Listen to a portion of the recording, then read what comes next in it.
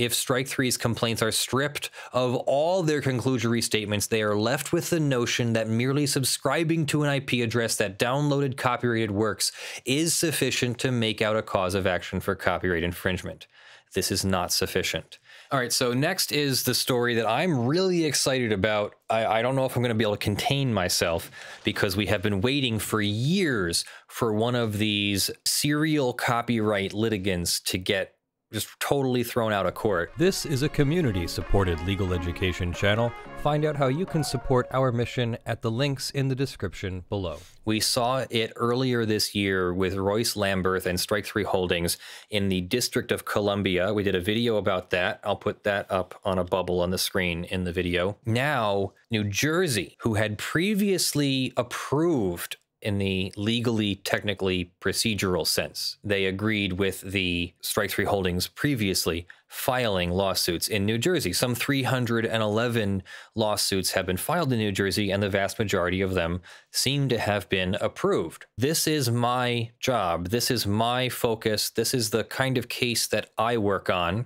Exactly the kind of case I literally have clients in New Jersey, and we are trying to figure out what this means. It literally just dropped on Friday night. I was at a wedding all weekend, and so in the middle of like any downtime in between wedding events, I was reading this 47-page opinion, trying to figure out how and why and what the effect is of Judge Schneider of the Camden vicinage of the District of New Jersey, United States District Court, who totally threw Strike3 Holdings out of court on its butt, calling it a copyright troll, just like Royce C. Lamberth. This opinion addresses whether to grant Strike3 Holdings leave to conduct expedited discovery in its uniform John Doe copyright infringement cases.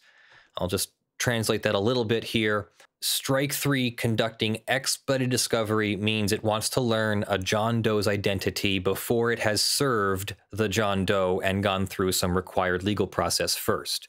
You're not supposed to be able to conduct discovery in the beginning. You conduct discovery in the middle. We are at the beginning and they want discovery. So those things don't jive. We are literally out of order. You know, Judge bangs the gavel, out of order, order. You're out of order. You're literally going out of order.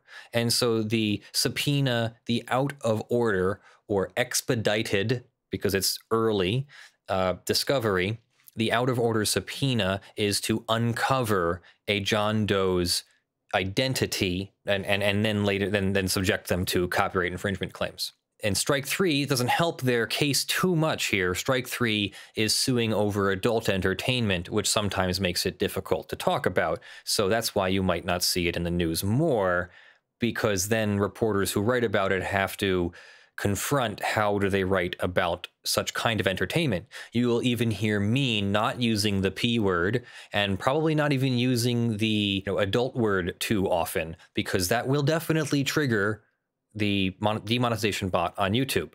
Strike3 argues that unless its motions are granted, it will not be able to identify infringers and stop infringement. This opinion adds to the mountain of case law on the issue. Why would there be a mountain of case law? Well, we've talked about Leibowitz's 1,100 filings or 1,600 filings. Who the heck cares about that? Strike3 Holdings has filed over 3,300 lawsuits in the past 3 years. And Malibu Media has filed over 6,000. It might even be 7,000 by now. 8,300 Malibu Media cases, including 5 recently in the Northern District of Illinois. So yeah, so there's a lot of copyright litigation going on. And so there's a mountain of case law on the issue. After a deep dive into Strike3's practices, including 2 evidentiary hearings and extensive briefing, the court concludes that Strike3's requests for expedited discovery are denied. The court finds that Strike3 has not established good cause to take the requested discovery, and the discovery is unreasonable under the present circumstances. The court's going to refer to an exemplar complaint. All the complaints are boilerplate complaints except for the IP address, the identity of the John Doe that they don't know yet, and the actual alleged downloads and any circumstantial evidence of other downloads. That's it. That's all that Strike3 has. So think of that. Think of how little they have in and then think of what they're trying to do. Should they really be able to get a person's identity who is the subscriber to the internet account and automatically call them the defendant without knowing anything more about who the infringer actually is? Should they be able to use evidence of infringement all by itself to gain access to your private computer and deposing you under oath without knowing which person behind the subscriber, including the subscriber, could be the infringer? That's what we're here about. And I made these arguments. I have made every one of these arguments in court before, and I have been denied. So the fact that this is affirming these arguments is very validating for me and for Heather, who has also worked on these cases with me. How do you feel about this opinion, Tactical?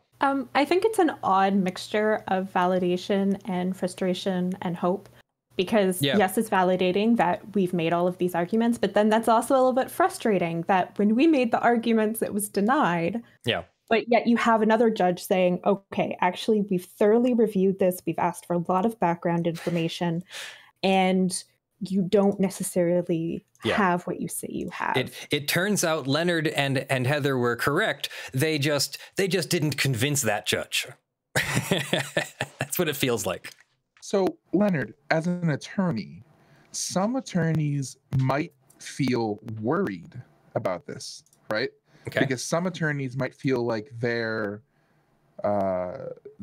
thing that their firm is built on is going to be taken away from them if this continues. If this happens more often. Oh, you mean, You know what I mean? like I'll be out of a job if Strike3 and Malibu can't file any more lawsuits? Yeah. I'm fine with And that. is it unethical to feel that way?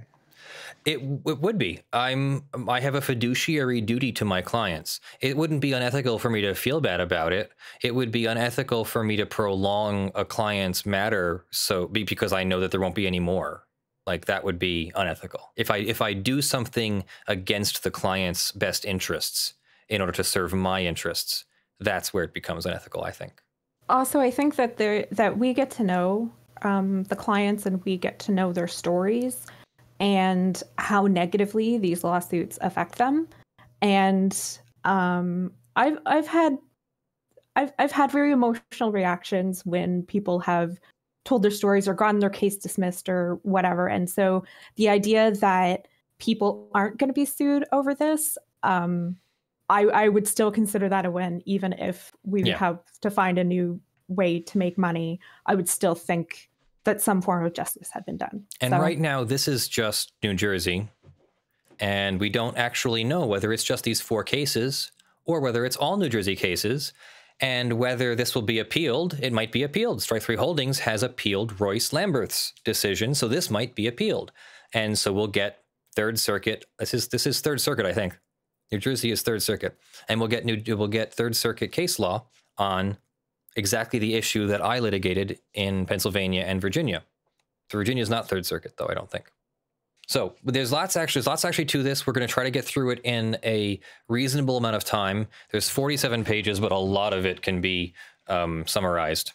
And so we're going to just start kind of flying through this, try to keep up.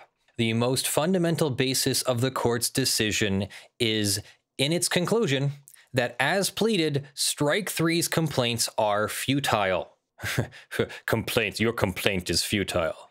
The court denies Strike3 the right to bootstrap discovery based on a complaint that does not pass muster under the motion to dismiss standard 12b6, Federal Rules of Procedure 12b6, which is failure to state a claim. Even if Strike3 pleads a cognizable copyright infringement claim, the court would still deny its request for expedited discovery.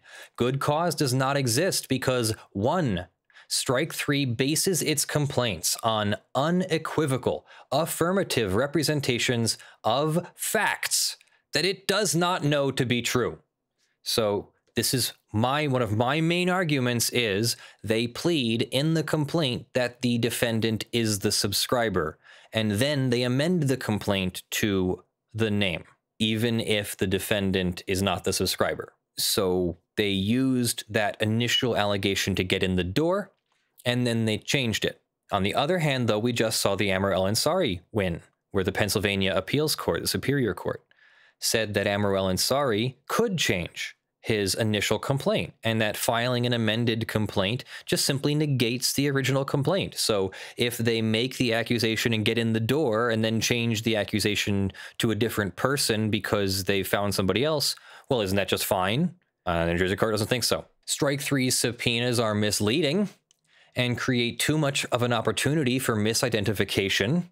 This is the argument that they only subpoena the IP address subscriber for one infringement, but they sue for multiple infringements over the course of multiple time periods. So wouldn't you need to check dynamic IP address owners over every infringement, or at least from the beginning to end of the time period, and then anything where it changed in between? No, they don't do that. The linchpin of Strike3's good cause argument that expedited discovery is the only way to stop infringement is wrong. So there are other ways to stop infringement. Strike3 has other available means as a second stop infringement argument, that there are other means available to stop or mitigate infringements, that the lawsuits don't have a deterrent effect, or at least there's questions, that substantial prejudice may inure or may become a burden on subscribers who are misidentified. Strike3 underestimates the potential interest subscribers have in the constitutionally protected privacy of their subscription information. It turns out New Jersey has a privacy law about subscriber information. On balance, the court finds that the administration of justice and prejudice to the subscriber outweighs Strike3's interest in expedited discovery. It is not lost on the court that its ruling may make it more difficult for Strike3 to enforce its copyrights against potential infringers. However, the Third Circuit recently stated in Diabate versus Attorney General of the U.S., a October 9th, 2019 Third Circuit case, maybe we should cover that at some point, courts must enforce the law even when the results seem inequitable or unfair. The court is aware that it has granted expedited discovery requests in the past, filed by Strike3 Holdings and other frequent flyers, I said, of copyright litigation. However, as was famously said, the court sees no reason why it should be consciously wrong today because it was unconsciously wrong yesterday, meaning it has become aware, it has learned, it has grown, so it should learn and grow and now make a better decision, even if the decision is now different. Since its previous orders were entered, new relevant case law has been published. The court has learned of new material information that was not previously presented, and we are going to discuss it all. I'm going to move at a breakneck speed here at some point. So Greg Lansky founded General Media Systems in 2015. He has created some of the most popular entertainment in the world. They have filed 311 cases alone in New Jersey out of over 3,000 complaints nationwide to date. The court has managed many of Strike3's cases and so understands their modus operandi to be essentially the same. They file John Doe complaints naming unidentified subscribers of an IP address as infringers on the BitTorrent network. BitTorrent is a peer-to-peer software protocol for distributing data written by Bram Cohen in the late 1990s. The BitTorrent network permits users to download, copy, and distribute Strike3's movies. The only pleaded connection in Strike3's complaints between the John Doe defendant and the alleged infringement is that John Doe is the subscriber. That's it. That's the only alleged connection. They don't even allege more than that. Strike3 acknowledges that it does not know if the subscriber or someone else downloaded its works.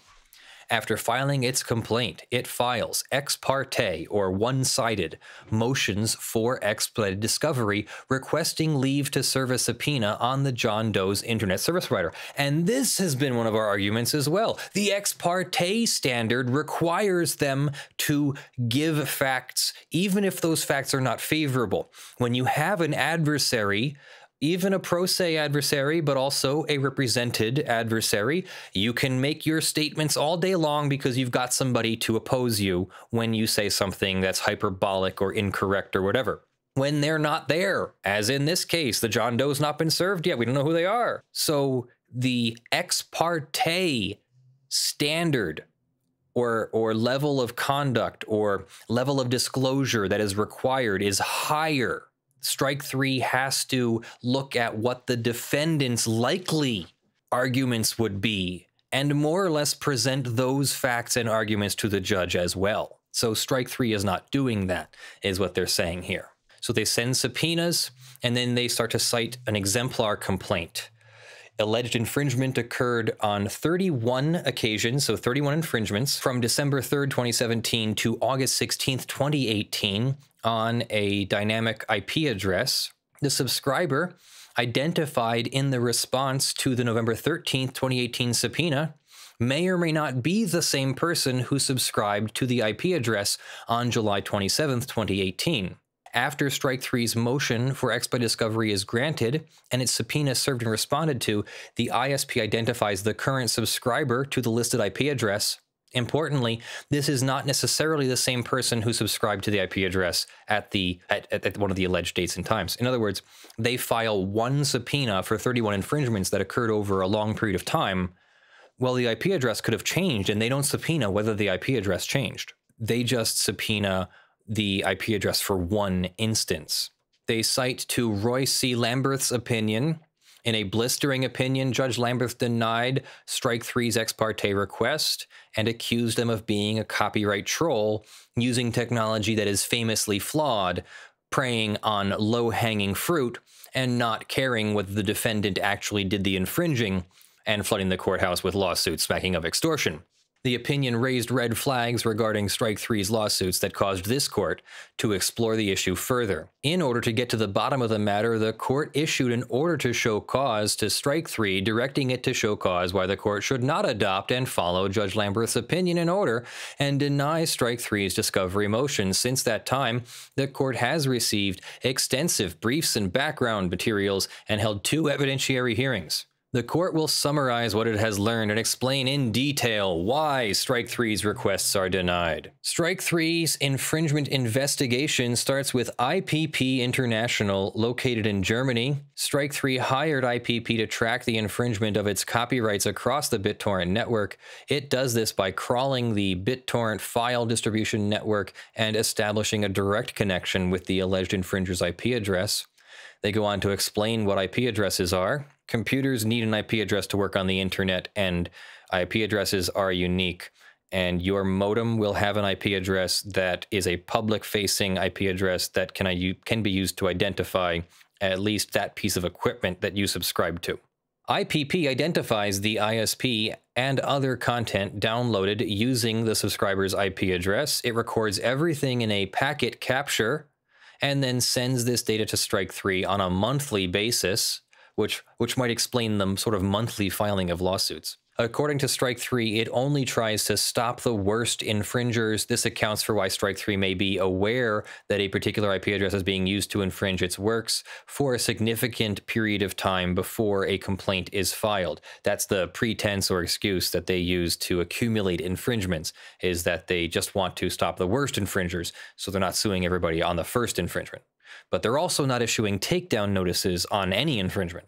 For example, although the exemplar complaint was filed on September 20th, 2018, the subscriber's infringement allegedly occurred on 31 separate occasions from December 3rd, 2017 to August 16th, 2018. Strike3 was aware of ongoing infringement for at least 9 months before it filed its complaint. So is that really deterrence if you're waiting to accumulate infringements? After Strike3's data analytics contractor identifies a serial infringer, Strike3 runs the IP address through MaxMind for geolocation in order to determine where to sue.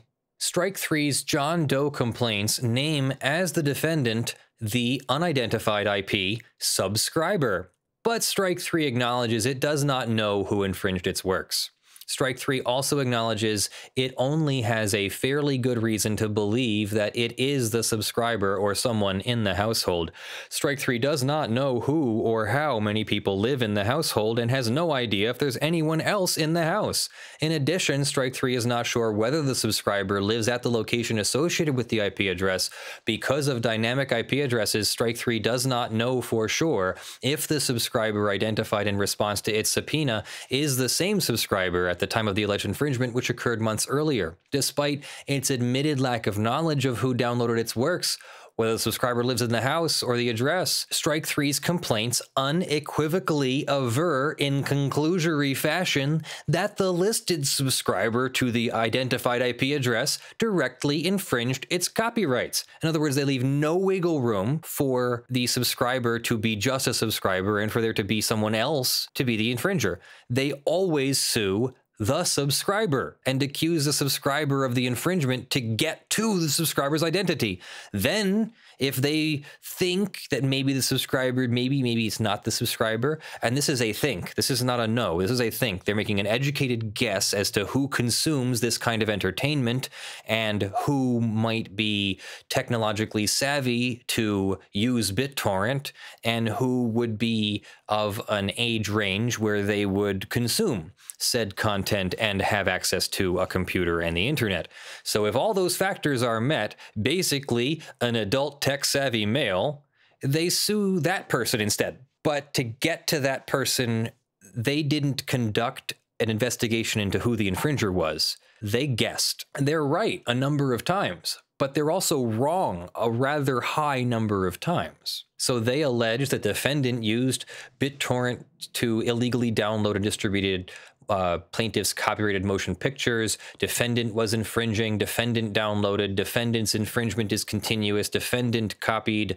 These are all references to defendant as subscriber. Strike3 makes these unequivocal averments even though it recognizes the subscriber may not have downloaded its works. And that, I say, is in violation of the ex parte standard as well. It argues that this is necessary since only the ISP can match the name of the customer to the IP address.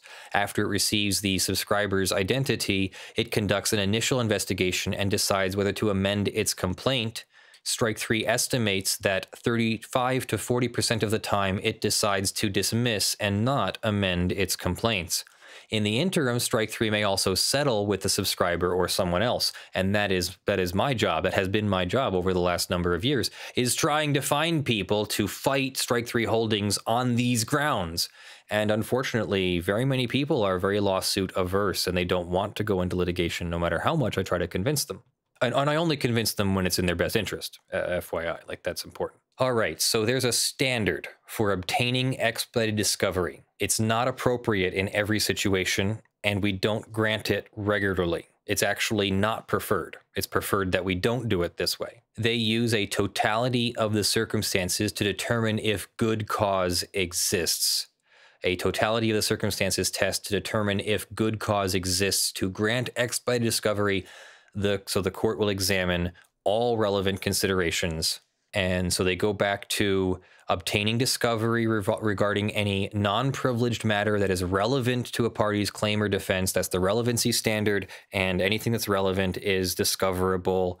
And you have to turn over work. You have to turn over works or turn over documents or testimony or whatever. Anything that is relevant is fair game. That means that if I'm sued and I've got documents that can be used against me, I can't destroy them. And if you ask for them properly, I have to give them to you, even if it can be used against me.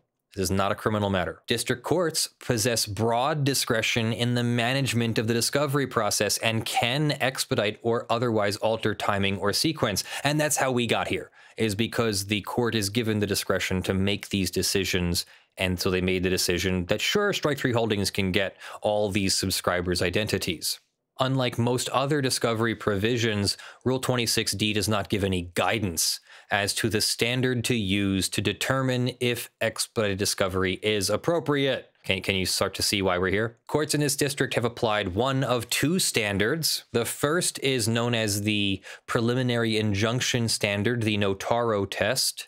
The second is the less stringent good cause or reasonableness test, called the good cause test. Courts routinely apply the good cause test in this district. In order to decide if expedited discovery is appropriate, the court looks to the totality of the circumstances and a balancing of the interests of the plaintiff and defendant. The court decides to apply that standard here. The non-exclusive list of factors courts examine are the timing of the request in light of the formal start of discovery. So in other words, how close are we to discovery? Right now we're as far as you possibly can get, basically. Whether the request is narrowly tailored, the purpose of the discovery, whether the discovery burdens a defendant, whether the defendant can respond to the request in an expedited manner. Plaintiff asks the court to analyze its requests for discovery using the Arista Records test, which is the Second Circuit test. The court declines. The court declines Strike3's request to pigeonhole the court's discretion. The Arista standard has not been adopted by the court and is not typically used in this district. Further, as has been noted by at least one court, the utility of the Arista standard is limited. The court's ruling would be the same in any event. The court deems it important to clarify several assumptions. First, the fact that Strike3 is involved in the kind of entertainment business it is irrelevant, so nothing to do with the content of the material. Two, no one can reasonably dispute that an entity whose copyrights are infringed should have recourse against the infringer. Nevertheless, as discussed herein, a legal remedy does not exist for every wrong. Strike3 is not entitled to relief simply because it was wronged. 3, the court acknowledges that the information Strike3 requests is relevant under the Federal Rules of Civil Procedure. Even if an IP subscriber is not the infringer, he or she is likely to know relevant information regarding who used their internet access. Nonetheless, relevancy is not the touchstone to grant expedited discovery. If it was, expedited discovery could become the rule rather than the exception. Right, like I said, it's not favored. 4, even though numerous cases discuss the fact that Strike3 has or may engage in abusive litigation practices, the court has not seen evidence that this occurred in its cases. To be clear, the court cannot vouch this has never occurred. The court can only say that it has no knowledge. And I'll go on. I guess this is some kind of record. I didn't really mean that to be a court record, but I'll go on this record and say that I haven't seen Strike3 do anything that I would consider truly like unprofessional or a violation of the rules of professional conduct. I think they violated maybe the ex parte rule here. That's a rule of professional conduct, but I'm not a party and I can't make that argument without a client who's willing to make that complaint. And even then, this is an arguable non-violation of ex parte rules because the Strike3 has been filing these and they've been approved by so many judges and so many judges have defended these practices that I don't know that there's insufficient gray area here or insufficient wiggle room. And I don't think you're going to be able to nail them to the wall. They're going to be a little slippery there on that one, is what I'm thinking. The most fundamental reason is that Strike3 does not plead a cognizable claim. So hear me out. If you follow through, like, do they have a copyright? Do they properly plead copyright infringement? No, they don't properly plead copyright infringement against an identifiable individual. It would be anomalous to authorize discovery based on a John Doe complaint that does not pass muster under the motion to dismiss standard, especially in the John Doe context where a complaint must be carefully scrutinized and a viable defendant is not present to challenge the complaint. It is unreasonable to authorize Strike3 to bootstrap discovery onto a futile complaint. The court understands that in the present context, it is not deciding a motion to dismiss. However, if the court did not examine the futility of a John Doe complaint, it would create too great an opportunity for trickery and gamesmanship, which the court is not saying occurred here. They're using very strong language. We're not saying this actually occurred. They're saying that the reason why we don't let this happen is because it invites gamesmanship and trickery. Further, in the context of deciding whether expedited discovery should be granted, futility is a relevant consideration in a totality of the circumstances analysis. So they're considering everything, so they're going to consider everything. Turning to the viability of Strike3's form complaints or boilerplate complaints, The court finds that as pleaded, the complaints are futile. You must plead ownership of a valid copyright and copying of elements of the work that are original. The court does not take issue with the ownership issue, but it does with the proving copyright infringement issue. Scores of cases address whether Strike3's form complaints pass muster. Admittedly, the case law is split. The court recognizes that whether by virtue of inertia or some other reason, the majority view, the majority of the courts that make decisions, is that at least at the pleading stage, this initial stage of the case, Strike3's complaints withstand dismissal and are not dismissed. However, although Strike3 can cite to a legion of cases upholding its John Doe complaints, a substantial number of cases take the contrary view. This court sides with the cases that hold that it is not sufficient to merely allege in a pleading that the defendant is a subscriber of an IP address traced to infringing activity. Consequently, the court will not authorize Strike3 to take discovery, premised on a futile John Doe complaint. Importantly, a plaintiff's obligation to provide the grounds of his or her entitlement to relief requires more than labels and conclusion and a formulaic recitation of the elements of a cause of action. While the plausibility standard is not a probability requirement, a complaint must show more than sheer possibility that the defendant acted unlawfully. Facts merely consistent with a defendant's liability fall short of a plausible entitlement to relief, and Strike3's complaints are devoid of such facts sufficient to show that John Doe IP subscriber is the party it's entitled to relief from. The only material fact pled in Strike3's complaints is that the listed IP address is associated with the downloading of their works, and that John Doe is the subscriber. All other material averments in the complaints, that the John Doe subscriber downloaded the works, are conclusory statements. If Strike3's complaints are stripped of all their conclusory statements, they are left with the notion that merely subscribing to an IP address that downloaded copyrighted works is sufficient to make out a cause of action for copyright infringement. This is not sufficient. As stated in Bell Atlantic v. Twombly, a landmark or often cited jurisdiction case, where the well-pled facts do not permit the court to infer more than a mere possibility of misconduct, the complaint has alleged, but it has not shown, that the pleader is entitled to relief. So it has to show via facts, not allege via conclusions. Despite its lack of knowledge of who downloaded its works, Strike3 argues its complaints pass muster because it is plausible the IP subscriber was the infringer. That's just a possibility in my opinion. The court also agrees with me. No Third Circuit decision addresses the pleading issue presented here. Importantly, the only circuit court decision on point is Cobbler, Nevada. In Cobbler, the Ninth Circuit decided whether a bare allegation that a defendant is the registered subscriber of an IP address associated with infringing activity is sufficient to state a claim for direct contributory infringement. See, I don't like that. Direct infringement and contributory infringement are two separate things. Like this case, the only allegation connecting Gonzalez to infringing activity was that Gonzalez was the subscriber. In affirming the district court's dismissal, the court wrote, quote, "The direct infringement claim fails because Gonzalez's status as the registered subscriber of an infringing IP address standing alone does not create a reasonable inference that he is also the infringer. Because multiple devices can use an IP address, simply identifying the subscriber solves only part of the puzzle.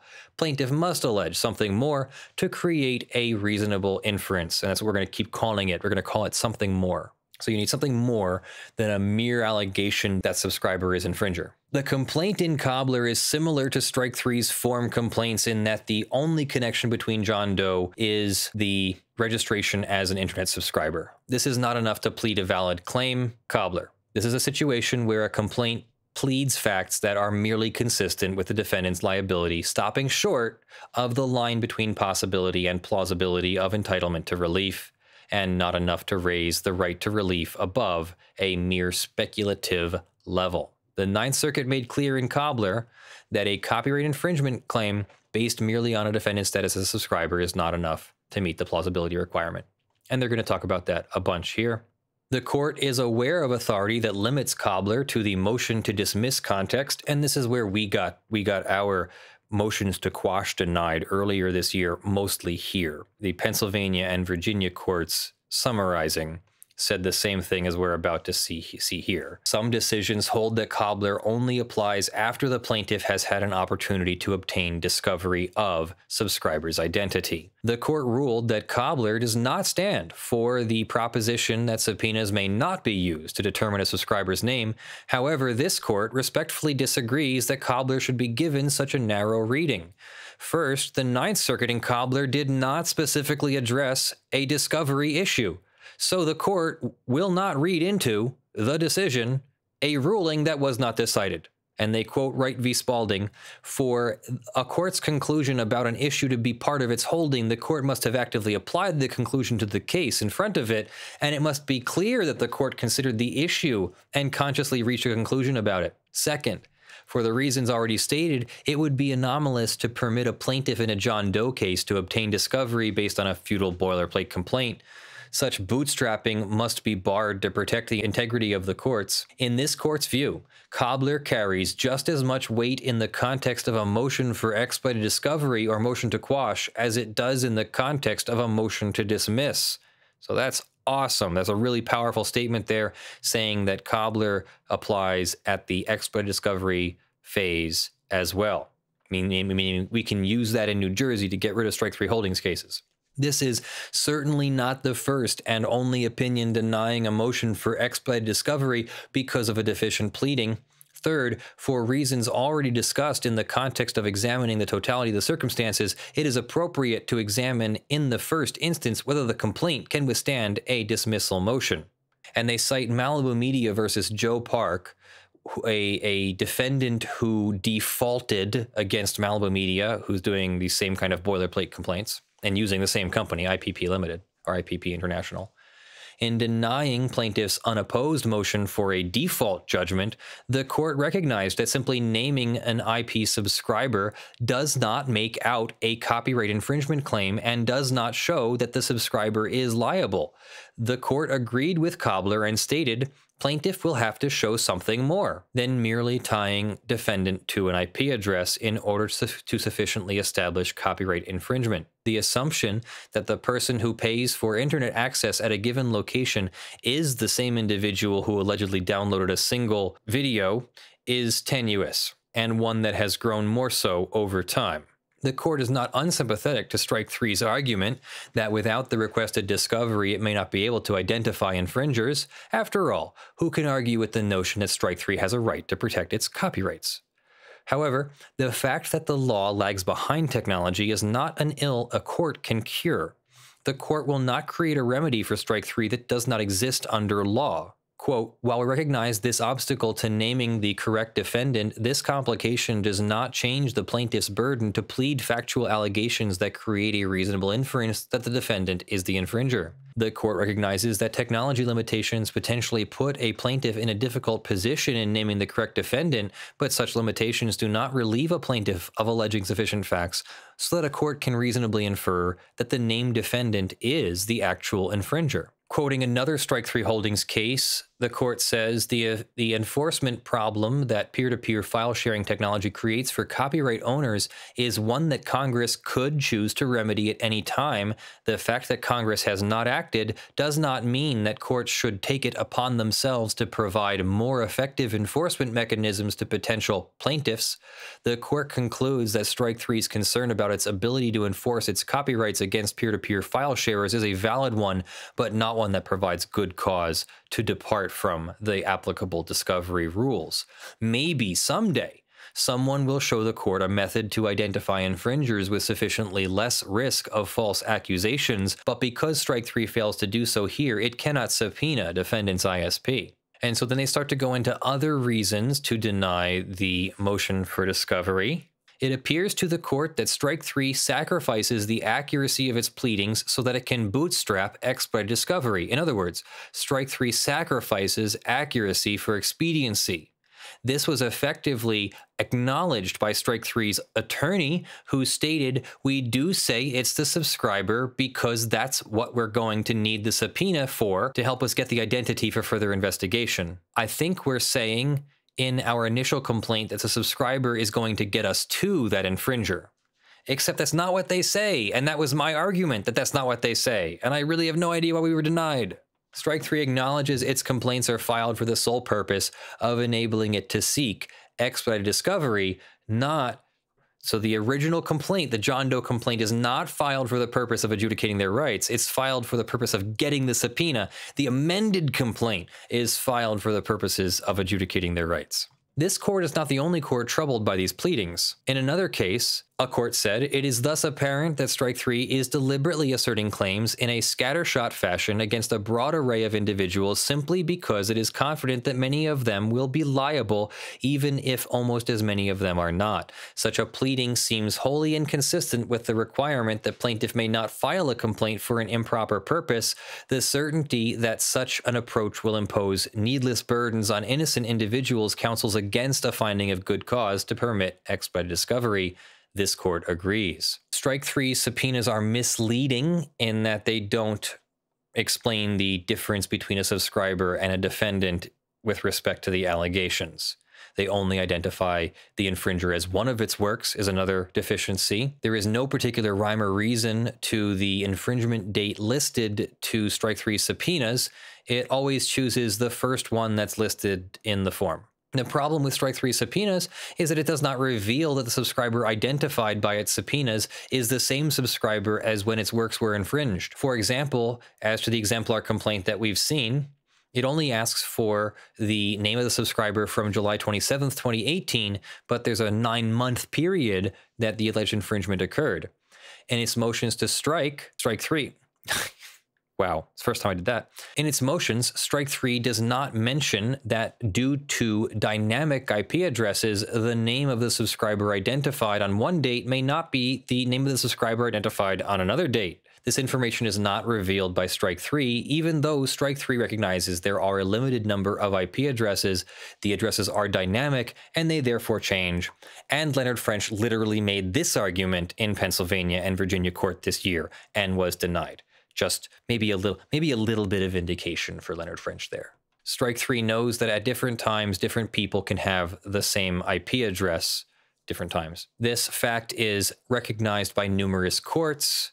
They explain dynamic IP addresses, which can last anywhere from, well, it's administrator configurable. So it could really be anywhere from seconds to days. So it really could be that your IP address changes every single time you log in, or it could be that you have it set up to always give you the same IP address, no matter what happens.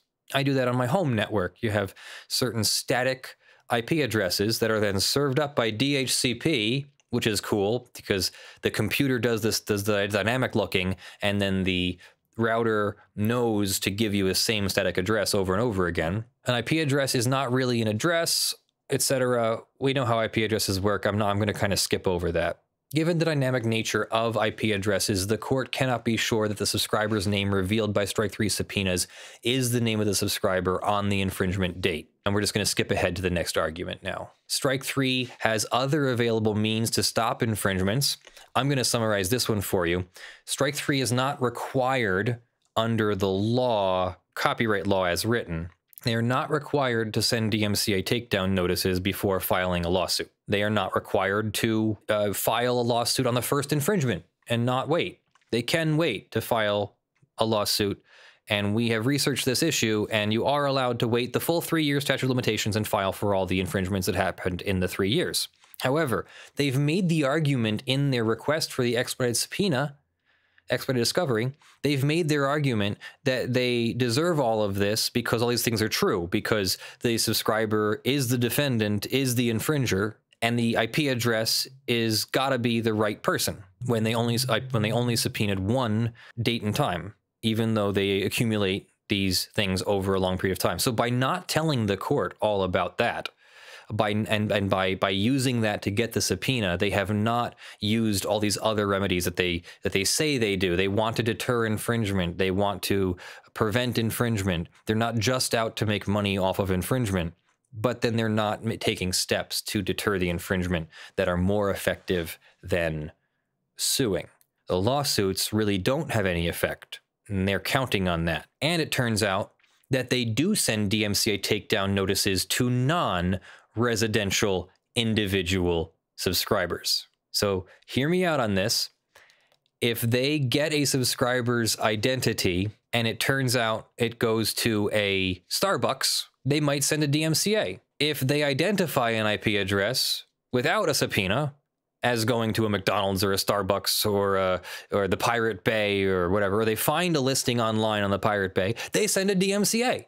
They don't sue. But everybody who's a residential individual defendant, don't know their name yet, they just know an IP address and MaxMind has given them a location. They think that that location is a residential area, they sue you instead of sending a DMCA takedown. So the court feels this is quite disingenuous to tell the court that you want to prevent infringement but then not be actually taking steps to prevent the infringement. It is unreasonable to grant Strike3's expedited request when Strike3 chooses not to avail itself of legal remedies that do not involve filing thousands of complaints that impinge on the constitutionally protected privacy rights of New Jersey subscribers. So they go over the DMCA. The DMCA affords copyright owners such as Strike3 a process to notify ISPs of the infringements of their works. The ISPs are then required to act on valid notifications and terminate, in appropriate circumstances, subscribers and account holders who are repeat infringers. They could send a DMCA to the service provider who would then put a strike on the user's account, and after the third strike would disconnect the user. And if they didn't do that, then you have the Cox case where Cox got sued for the copyright infringement of its users because it did not implement a proper policy for repeat infringers. One would think that Strike3 would be eager to notify ISPs that its subscribers are infringing so that the infringer's internet service would be interrupted, suspended, or terminated, and infringement would stop. However, Strike3 does not take this step, but instead files thousands of lawsuits, arguing that it has no other recourse. Inexplicably, Strike3 does not send takedown notices concerning the individual subscribers it sues, but yet sends these notices to torrent websites, Google, and other infringing websites like the Pirate Bay. And the recent case of BMG Rights Management versus Cox Communication shows the futility and debunkability of their argument. The court ruled that Cox could not assert a safe harbor defense because it did not implement the required repeat infringer policy. Let's see if we can put a bubble to that video because we covered that case as well. So therefore, there is a questionable amount of deterrent. This does not appear to be the case that these lawsuits effectively deter infringers. Despite filing thousands of these lawsuits, Strike3 recognizes that infringement has actually increased. Approximately 200,000 to 400,000 people illegally download its videos every month.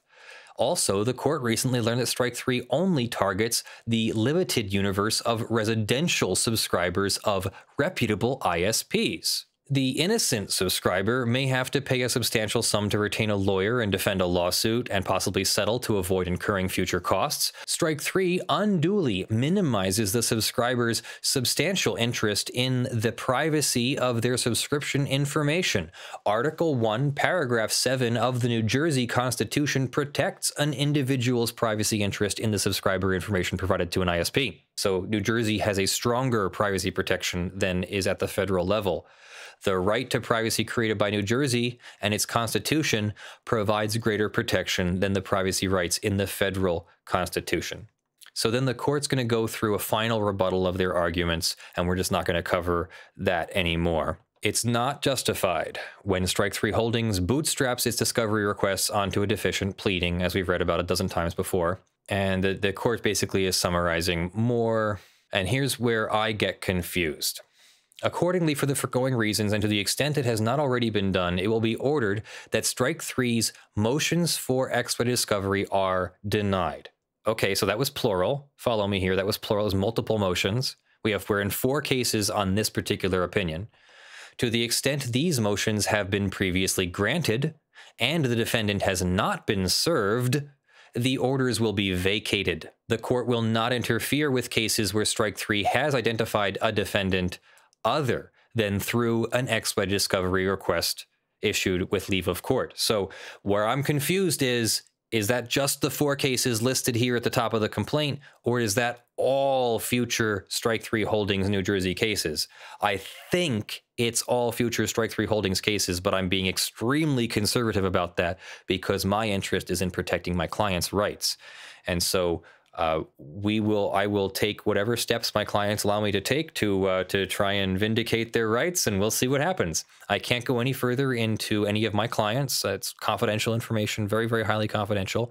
So I'm going to shove about that right now and just say that I will do whatever my clients allow me to do, and I'll definitely be advising people about the power of this document. This might even be able to be cited. Well, it is able to be cited, but will it be able to be cited successfully in cases outside of New Jersey? That we have yet to see. New York is a different appellate circuit and uses the Arista record standard, for example, that this court denied Strike3 Holdings the opportunity to use. Ewan asks the other relevant question about this. The court will not interfere with cases where Strike3 has identified a defendant other than through expedited discovery. So if Ewan asks, is it cases that have already been identified through an expedited subpoena? No, I think those cases are somewhere in between, and the judge has vacated everything that's where a defendant has not been served. So if the defendant has been served, can we go backwards then and say, well, they shouldn't have been able to get defendant's identity in the beginning anyway, and so fruit of the poisonous tree, which is a criminal doctrine. I don't know, can you apply fruit of the poisonous tree to a civil copyright case? I don't know. We have to find these things out. This is the cutting edge of law. You are seeing brand new law and brand new responses to brand new behaviors being created in law. This is like watching Pangea. This is like watching Genesis. This is like watching birth. This is amazing to me, and that's why I'm really excited about it. Plus, I might be able to save my clients a lot of money, and they really like it when I do that. So that might be cool for me as an attorney. Yeah, it was definitely when I sent you the order and opinion, I was like, I'm sorry to interrupt your wedding weekend, but this is big. It's really good. I had to read it like there was some downtime, and I was like, no, I'm reading this now. I didn't get through it all. I actually only got through half of it over the weekend, and then the other half of it well, I guess it's still the weekend. But I read the other half of it last night so that I would know what's in it and try to present 47 pages to you in less than an hour, because that's a record, I think. Thank you for joining me. I am Leonard French, your favorite copyright attorney. We really appreciate your support on patreon.com/ljfrench and sponsors.com/law. I don't mean we just appreciate it. We depend on it. We have staff that we pay, and we have expenses for news organizations and technology, and we have just people who deserve to eat and have a living wage, and we really appreciate if you could help us continue our mission to educate the lawful masses by sponsoring us at those links. Thank you to our October channel sponsor, Joshua Davis from TandaPay. Thank you to the $50 plus supporters, Joe Tyson, Aspernari, John Steele, Gavin Barnard, Eevi, Kyle Mudrak, Michael Pearce, Spirit Bear, Jan Negrey,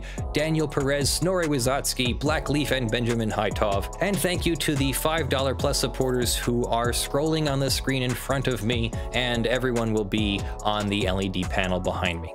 Thank you all for joining me. It was a lot to get through. I really appreciate it. We'll see you in the next one. I love you all. I'm Leonard French, your favorite copyright attorney. Thank you to Brandon and Tactical and Blackleaf and Kaylee who have joined us in the virtual studio today. Bye.